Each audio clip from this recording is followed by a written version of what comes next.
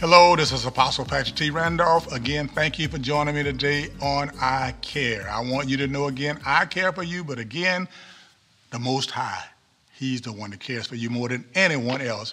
And He has a word for you today, because I tell you this word, if you can receive the word that I'm going to share with you today, your life is set on the right track. Praise His holy name forever. Did you know that God is a sovereign God? You know what sovereign means? All power. It means all authority. It means independent of any other source or any other authority. He's sovereign. You know, just like they call nations sovereign nation. The United States is a sovereign nation. And because it's a sovereign nation, no other nation has a right to come and tell the United States what to do, because it's not a part of this nation. Well, guess what? God is a sovereign God.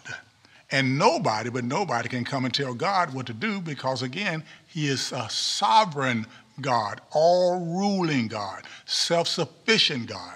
And the Word of God declares this. It says, the Lord of hosts, you are God alone. This is in Isaiah 37. Of all kingdoms of the earth, you have made heaven and earth. Now, see, when you make something, you the boss. You got it? So when we recognize the fact that God is sovereign, then we'll cooperate with Him rather than, watch this, on our own way.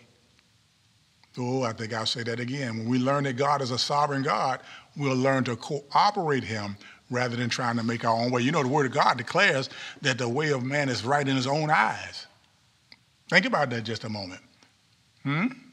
But the end thereof is destruction. I don't want destruction. I know you don't either. Listen what it says in Isaiah 44.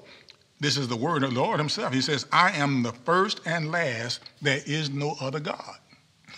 So you are serving the awesome, sovereign God who loves you, provides for you, takes care of you, does awesome things for your life, and He brings you into a good place because He's such an awesome God, and He's a good God. He is sovereign.